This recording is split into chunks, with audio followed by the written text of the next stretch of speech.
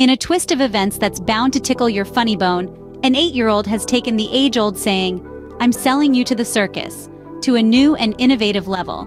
After a minor disagreement with his father, this quick-witted youngster decided to put up a father for sale poster around their neighborhood.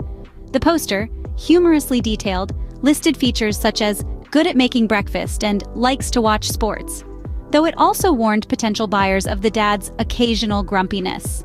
This story is a reminder of the innocent humor and unfiltered honesty that children can bring into our lives.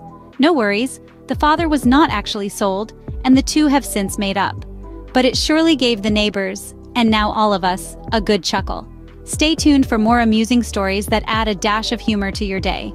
Until next time, keep smiling and remember, disagreements are just opportunities for better understanding.